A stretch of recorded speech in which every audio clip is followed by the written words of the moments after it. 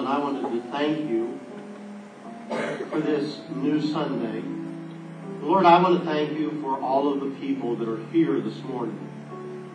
And Father, as we look at this first Sunday of the new year, it is my prayer that each of us today might clearly understand our purpose. Sometimes, Father, we have an emptiness in our life. And that emptiness is simply because we're not a Christian. But there are many Christians who are empty as well. They've never found their purpose. And I would pray, Father, that today, in the simplicity of this message, that, Father, we might leave here today fully understanding our purpose. Lord, I do believe that sometime this year, our church will be debt-free. And I want to thank you, Father, in advance for that.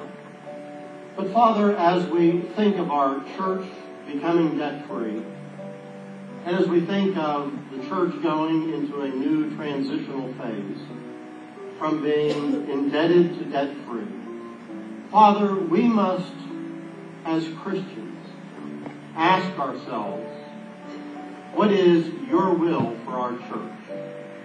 And when we open the pages of the Bible, we will clearly learn this morning our purpose as individuals and as Christians. So, Father, we're getting ready now to open our Bibles. And as we prepare to open our Bibles, I'm just going to ask you, if you would, open our hearts, open our minds to receive the clear teaching of your word. All of this I pray in Jesus' name. Amen.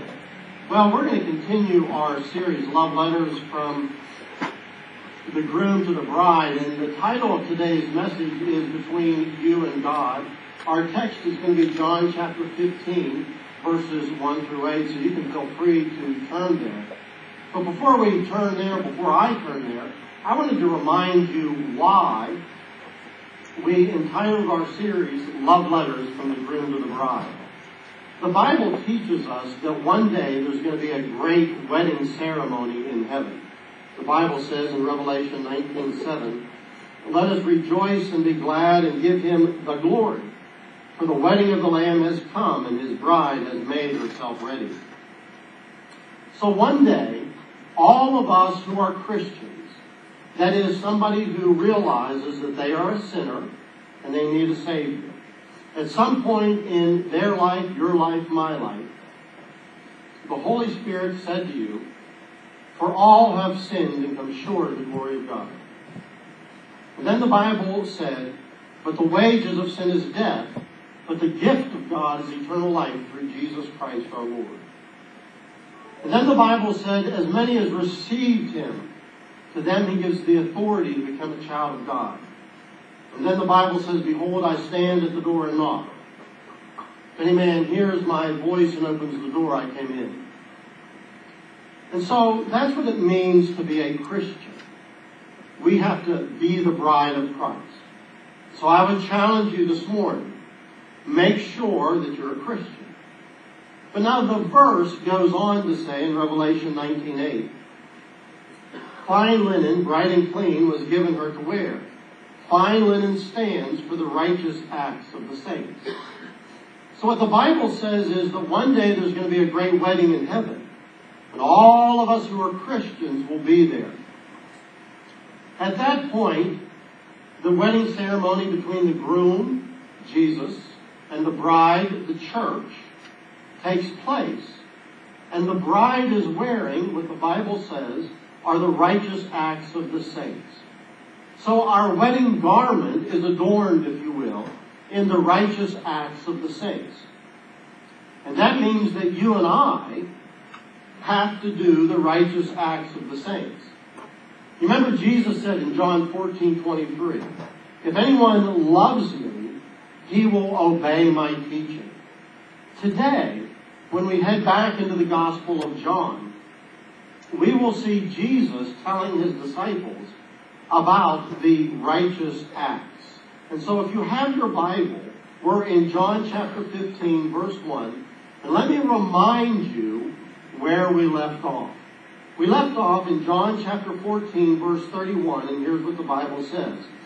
Come now, let us leave. Jesus had washed the disciples' feet. They had had the Last Supper, and he taught them about the Holy Spirit. And then he said, come on, let's go. So Jesus and the 11 disciples either left the upper room and went to another room, or they left the upper room and they began their walk to Calvary. If they began their walk to Calvary across Jerusalem, let me remind you that it's Passover, and so it's a full moon. And as they're walking from the upper room to the Garden of Gethsemane, the full moon above them, they would have seen all over Jerusalem grapevines. And so Jesus now teaches his remaining 11 disciples about the vine.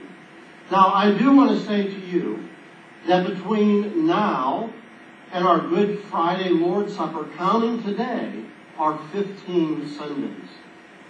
So, starting today, we are going to invest our time in John 15, 16, and 17. And then on Friday, April 14th, by candlelight, we will talk about the crucifixion. And then we will celebrate the resurrection on Easter Sunday. So for the next 15 Sundays, including this one, we are going to walk with Jesus, with his disciples, on his way to Calvary, under the full moon of the Passover skies, as they take step by step by step to the Garden of Gethsemane. What does Jesus say as they leave the upper room? I am the true vine, and my Father is the gardener. So Jesus says that there is a caregiver, and the caregiver is going to take care of this true vine. So what does it mean, the true vine? If you were to take your Bibles, and you don't need to, but if you did take your Bibles, and you went back to the book of Isaiah, chapter 5, here's what you would read. I will sing for the one I love, a song about his vineyard. My loved one had a vineyard on a fertile hillside. He dug it up and he cleared it of stones and planted it with the choicest vines. He built a watchtower in it and cut out a wine press as well. Now listen carefully. Then he looked for a crop of good grapes, but it yielded only bad fruit. Now you dwellers in Jerusalem and men of Judah, judge between me and my vineyard. What more could have been done for my vineyard than I have done for it? When I looked for good grapes, what did it yield? Only bad. And then verse 7. The vineyard of the Lord Almighty is the house of Israel, and the men of Judah are the garden of his delight. He looked for justice, but he found bloodshed. He looked for righteousness, and he heard cries of distress. Or you can look at Psalm 80, verses 8 and 9. You brought a vine out of Egypt. You drove out the nations and planted it. You cleared the ground for it, and you took root and filled the land. So the Bible says that in the Old Testament, Israel is the vine of God. But when God looked at the vine, all it produced was bad fruit. Now, I'm going to tell you, we want to plant 2 grapevines in the prayer garden. We're going to have a living illustration of the vine. So one of you, I know, wants to buy 2 grapevines and plant them. So tear off that FOI, put it in the full offering plate, and say, Pastor, I'll buy those 2 and plant them. And if more of you do it, then you can find out in church which one doesn't. We're going to have a living illustration of the vine. But now Jesus says, but now I am the true vine. So Jesus is now replacing Israel as the true vine. And he says, my Father is the gardener. or the King James Version says husbandman. It's the Greek noun georgos, ge meaning earth or land, and ergon work. So the farmer, the vine dresser, the husbandman is a worker of the earth. And so what Jesus is saying now, I'm the vine. My Father is the caregiver. Now let's see how the Father cares for you and me as the branches. Look at verse 2. He cuts off every branch in me that bears no fruit, while every branch that does bear fruit he prunes, so that it will be more fruitful. Now, if you have the King James Version of the Bible, your Bible says he takes away every branch that doesn't bear fruit. That is the Greek verb ero, which literally means to lift up. So there's really two possible schools of thought. Some people believe that the caregiver, the father, looks at the vine, looks at the branch that's not bearing fruit, and he snips off that which isn't bearing fruit. That's one possibility. But the Greek verb ero literally means to lift up. Now, if you were to come to my home, and you're certainly welcome to do that, and you went to the side of our house, we have a rose bush, and it's a vining rose bush. So do you know what we do? We get pieces of string, and what do? We reach down and we lift up that branch and tie it up. If you go to a vineyard, what do with the branches that are on the ground? They lift them up and tie them. So I'm leaning towards lifting up. The caregiver gives care by doing this. He cuts off or he lifts up every branch in me that bears no fruit. He lifts it up. When you became a Christian, didn't God the Father lift you up?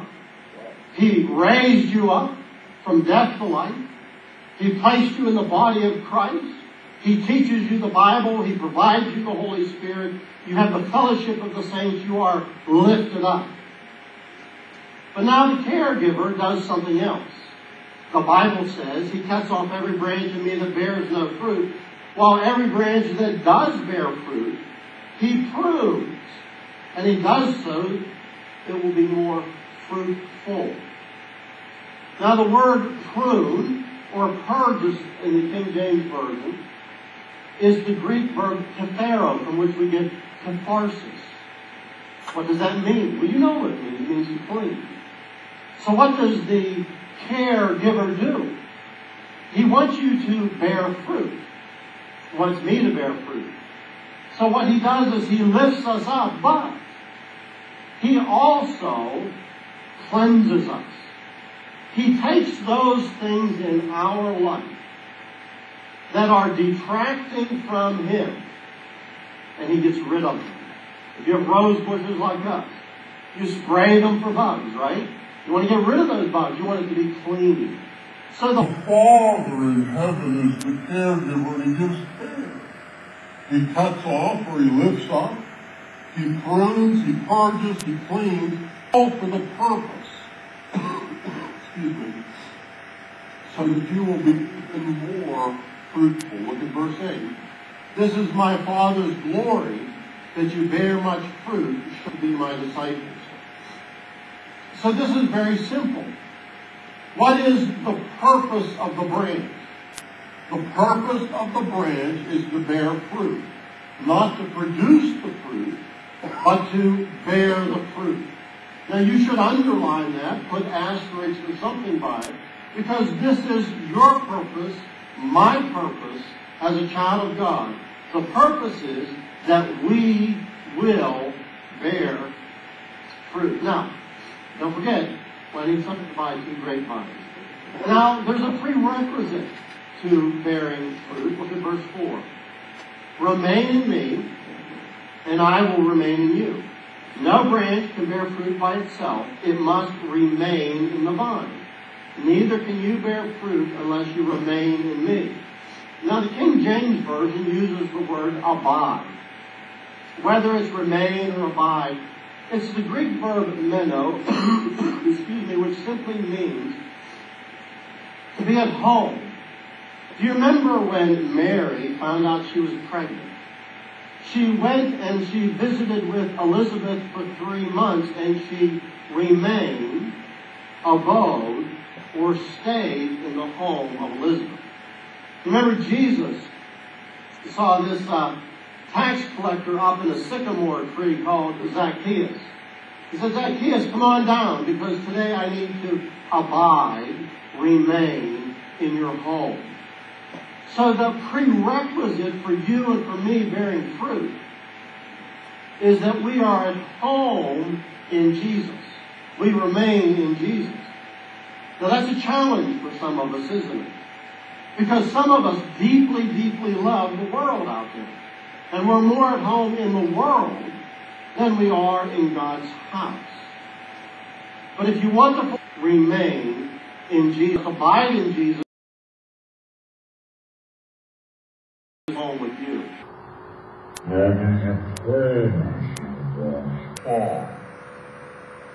I am the vine, you're the branches. If a man remains, abides in me, and I in him, he will bear much fruit. Apart from me, you can do nothing. Now that's pretty clear, isn't it? It's very clear. Here's my promise to you. If you remain in me, you're going to bear fruit. That's exactly what he said. So we have to look at our life and we ask ourselves, am I bearing, not producing, am I bearing fruit? And if I am, good. And if I'm not, why not? Am I not? Or maybe I'm not a child of God. Now he talks about a parable in verse 6. Look at it. If anyone does not remain in me, he is like a branch that is thrown away and withers. Such branches are picked up and thrown into the fire and burned. Well, there's the parable, isn't it? And I might say to you, this is, to me, what frightens me the most about me. I am always terrified, excuse me, that there would come a time in my life where God would say to me, look, Bill, you're done. You're done. You're finished. And I would be set aside. That frightens me. This verse causes some consternation to some folks. But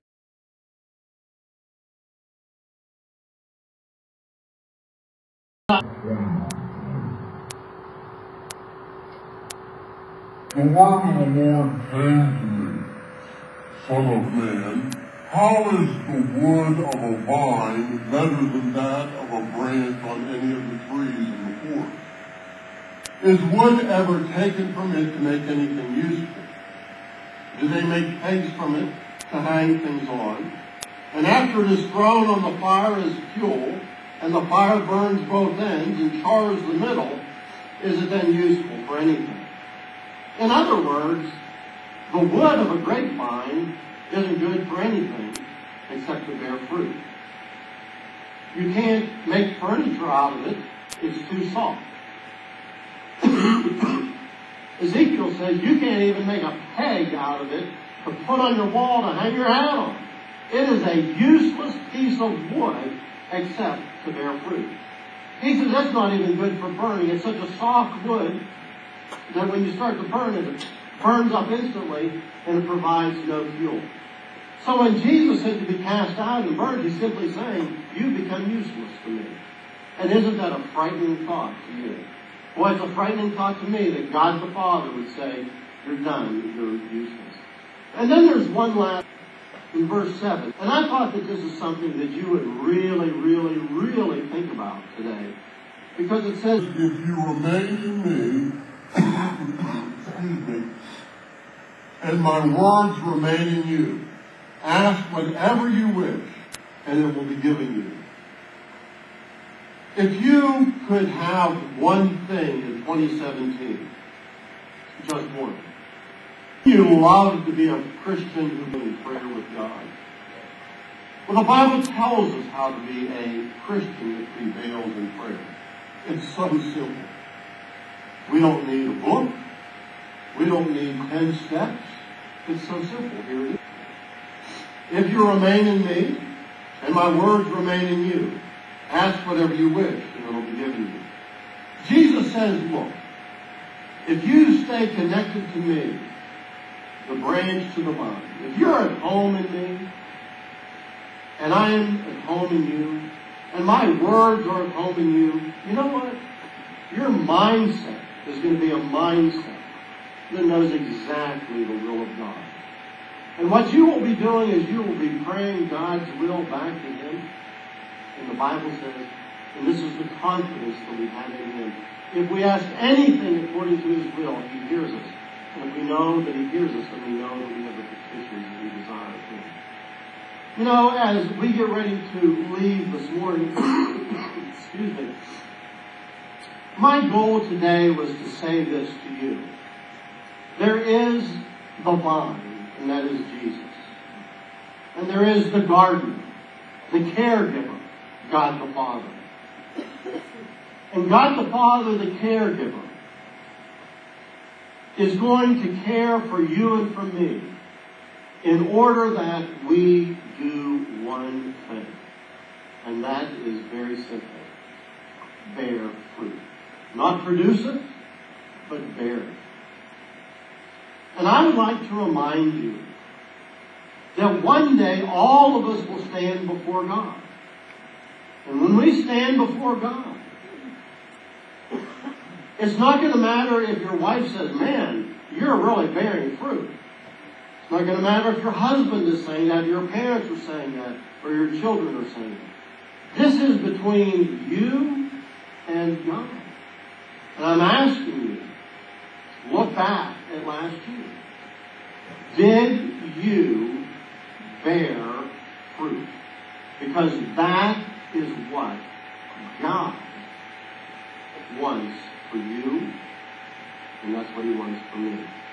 Let's make a few connections before we leave this morning. Number one, would you say that you are a healthy branch? He cuts off every branch in me that bears no fruit, while every branch that does bear fruit He prunes, so that it'll be more fruitful. Are you a healthy branch? Secondly, are you abiding, remaining? Are you at home in Jesus? Remain in me, and I will remain in you. No branch can bear fruit by itself. It must remain in the vine. Neither can you bear fruit unless you remain in me. Are you abiding, remaining? Are you at home in Jesus? I love the contrast between Philippians 1:21 and 2:21. Philippians 1:21 says this, for me to live is Christ, and to die is gain. Philippians 2:21 says, for everyone looks out for his own interests, not those of Jesus Christ. Isn't it a fact that Warren Wiersbe is 100% correct? That as believers in Jesus Christ, as branches, we either have Jesus as our Lord and we're living for Him, or Jesus is not our Lord and we're living for ourselves. Are you living in Philippians 1:21 or 2:21? That'll tell you if you're abiding in the Lord. And then my third question to you is, are you going through a difficult time in your life? And if you're going through a difficult time, is it that God is pruning you, or is it that He is punishing you? The Bible tells us in the book of Hebrews, chapter 12, verse 6, because the Lord disciplines those He loves, and He punishes everyone He accepts as a son. Some of us have moved outside of God's will for our life, and so He's punishing us, as Hebrews 12:6 said. But others of us might be going through a hard time. And it's not that we've sinned. It's just simply that God is pruning us, purging us, cleansing us, cutting off those things that are keeping us from being all that we can be for His glory, to bring fruit to His name. I would ask you if you are clean based upon the Word of God. The Bible says in John chapter 15, verse 3, you are already clean because of the word I have spoken to you. You might be cleaner than me, and I might be cleaner than you, but that's not the issue. The issue is, are you clean based upon the truth, the principles of God's Word? And then I would ask you this. Do you in 2017 want to be a Christian that prevails in prayer? If you do, it is just so simple. If you remain in me, and my words remain in you, ask whatever you wish, and it'll be given you. You don't have to go to Lifeway and get a study on how to be effective in prayer. You don't have to go online and get a study on how to pray effectively. It's right here in one verse. Be at home in Jesus, and Jesus is at home in you, and you're going to pray God's thoughts back to Him. But now I would ask you this. If you're today not abiding, do you know when you stop? Chances are you do. You see, the Bible says in verse 5, I am the true vine, you're the branches. If a man remains in me and I in him, he will bear fruit. Apart from me, you can do nothing. If you're not abiding in Jesus, where did you separate from Him? Where did you come apart? Because this adverb simply means to separate, to be apart. Every one of us here, if we are not abiding in Jesus, we know exactly where it is that we stepped aside from Jesus, don't we? You shake your head, yes, do you know? We all know if we have separated ourselves and where. And aren't you glad that the Bible says, if we confess our sins, He's faithful and just to forgive us and to cleanse us from all unrighteousness. Today, you could decide to once again be abiding in Jesus. The last question, the last connection point is this. Is your life glorifying to God? You say, well, how do I know that? Well, He told us, didn't He? This is to my Father's glory, that you bear much fruit, showing yourselves to be my disciples. You know, it's always interesting to me that you can pull out these books off the shelves, and this commentator will say that, and this commentator will say this. A pastor will say this, and somebody else will say that. But you know, I like going by God's definitions, because I'm going to stand before God, and He's the one that's going to judge me. So while we can debate if we're glorifying God or not, God says this. You glorify me when you bear much fruit. So that would be the question. Are we bearing much fruit? Our choices today are really quite simple. Where will you spend your eternal days? Jesus said in John 1:12, as many as received me, to them I gave the authority to become a child of God. You might be looking back at your life and thinking, you know, I'm not bearing fruit. I'm not fulfilling my purpose. Maybe I'm not a Christian. Wouldn't this be the day to settle that? But you say, I am a Christian. Great. How are you going to live your earthly days? This is the first day of 2017. The rest of this year, would you like to be happy? Non-rhetorical question. Would you like to be happy? Yes, you want to be happy. I don't think any of you said, oh, boy, I hope this is an awful year. You want to be happy. Jesus told us how to be happy in John 13:17, didn't He? Now that you know these things, happy are you if you do them. He tells us how to be happy. Would you like peace? I'd like to get rid of this. John 14:27. Peace I leave you. My peace I give you. Just think.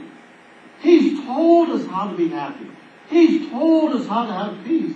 And now today, He's told us how to fulfill our purpose. This is to my Father's glory that you bear much fruit. Now, what's left? All that's left is for you and for me to make a decision. If you're not a Christian, will you be one?